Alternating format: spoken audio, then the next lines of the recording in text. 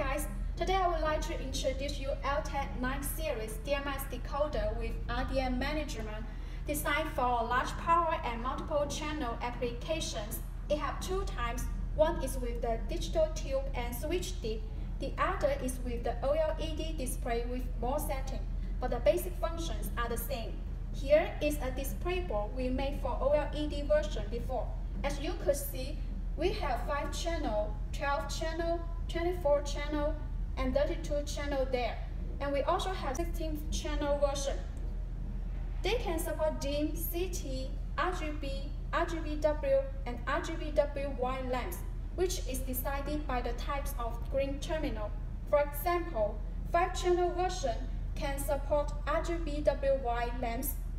12 and 24 version can connect with RGB lamps, and the 16 and 32 channel version can work with RGBW lamps.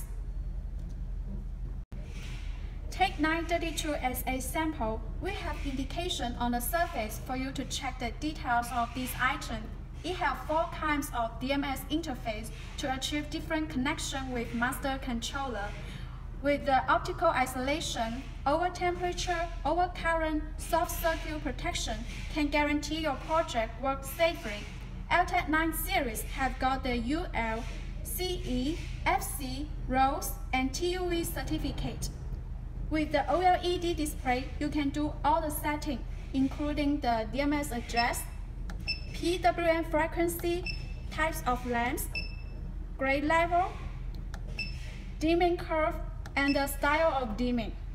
If you want to know whether the connections with your lamps are okay or not, you can use the self-testing function to check in advance. Here I will show you how it works.